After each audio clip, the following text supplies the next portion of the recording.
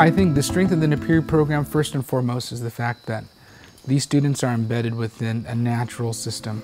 It really is an immersive kind of experience, and I don't think that you could get any kind of experience like that otherwise. I mean, this is just the perfect place to do it here in Costa Rica. It was designed to give opportunities to students that are not normally encouraged in science. I had the best experience my first summer, and so I wanted to come back and see and help other students, you know, with their experience. Many of the schools that I work with in the Pacific and with the Native Americans, the schools do not have the resources to give their students an experience like this. This program was developed with Organization for Tropical Studies and through NSF to promote those particular cultures in research and tropical field ecology.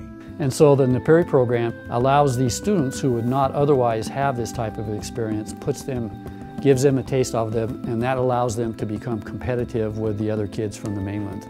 When I was in NAPIRE, it helped me with my classes. I took an ecology class and I knew a lot of this stuff because of NAPIRE. Costa Rica is a very good place for this because the country as a whole is very accommodating. It's easy for students to get out, a very safe place for our students. And yet it's very diverse, both biologically and in terms of the culture.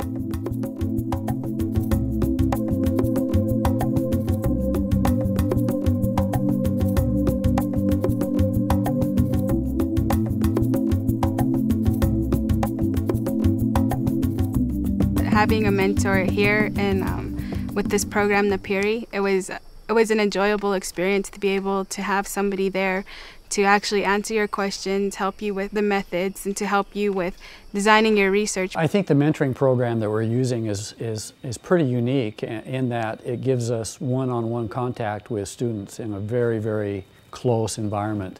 Well, I think the very close personal attention is what sets this program apart, and the opportunity for students to actually create their own research. I think everything as far as like the research goes has been what I was expecting when I signed up for this, and especially working with my mentor one-on-one has been really, really helpful. It's always nice because we have our mentors and you can rely really, really heavily on them.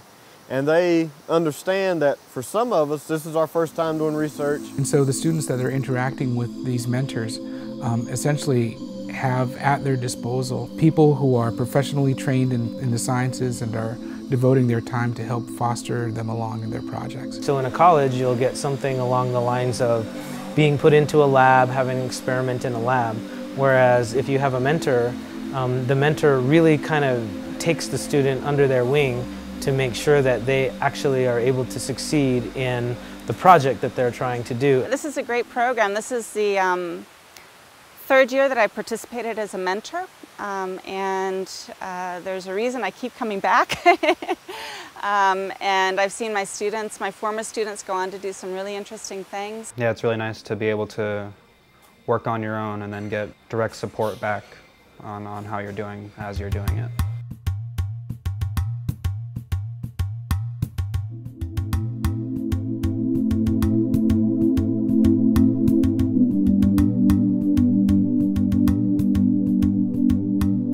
This project's been very different because we get to conduct our own research, whereas at school it'd be more of like, you know, a group project. When the students are here, they live, breathe, and eat the projects that they're working on, and so it really is sort of an immersive kind of environment when they're out here in the field. So basically you go through all the process that you have to learn when you are in graduate school, but before. Part of it we get to make up ourselves, and we get to go out there and handle the animals or work the machines that we usually read about. It's really their responsibility to come up with their own questions, their own hypotheses, to come to some understanding of why those questions are important. I've learned how to better present myself, do surveys with other people, and work with people instead of just working within a lab. It gave me a really good idea of the trial and error that's associated with research. Yeah, by the time they're finished, they should have a pretty solid feel for what research is like. It gives them a lot of skills that allows them to be able to know what they want to do.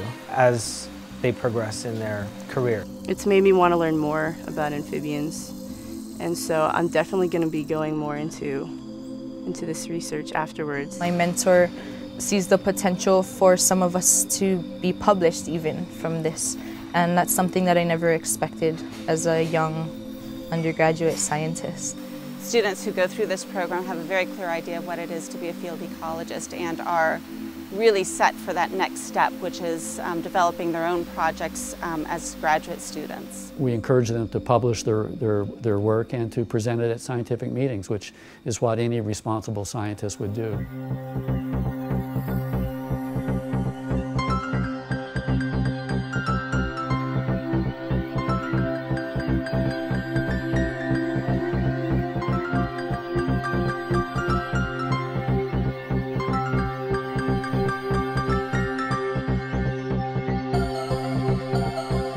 It was already a really exciting opportunity, but I've been just blown away by the cultural experiences. We take them to various indigenous communities, as many as we can, so they can get an idea of what is going on in those communities. Meeting the Bribri people was enlightening for me.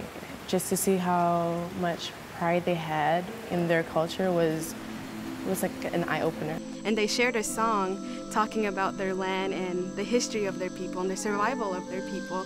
And in that moment, I could think of a song also with my tribe of the history, the survival of the people, also in conjunction with the land. And so as they shared their song with us, I was able to share my song with them from our people. It was really wonderful. You know, I know that they're very welcoming people anyways, but particularly when they found out that our group was sort of unique in the fact that we were all indigenous as well, they really seemed to open up a little bit more and just kind of share that kinship with us. I can go back home and explain that, you know, I was in Central America with people I had never met, had no idea about their culture, but yet the entire time they're explaining their heritage and their history, I'm picking up on things that, well, I also remember learning something about my heritage that was very similar to that.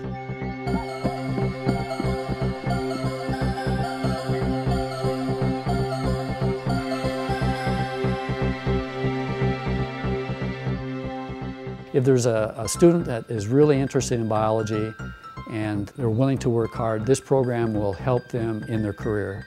It'll lay a groundwork for them that they can build on and become professionals if they so desire. I'm curious just more about the scientific world in general and the professional scientific world. This will be a benefit to you in your studies and your future research experiences that you may have. Before, I wasn't considering grad school, just because I wanted to take a year off and get some more experience. But some of the mentors have been like, you know, Christina, just go straight into grad school. Yeah, this program has certainly made me think a lot more about grad school because grad school is a lot more research-based. I would recommend this to students of Native American Pacific Islanders descent in the sciences unhesitatingly. Yeah, I'm going to be telling a lot of people back at school. You have to be willing to work. You have to be willing to put in the time and the effort to be able to get the results that you want.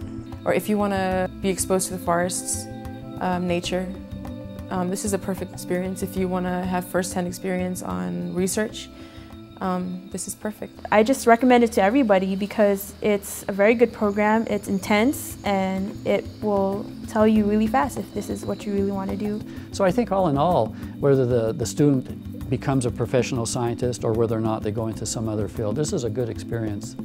And I would highly recommend it to anybody that qualifies.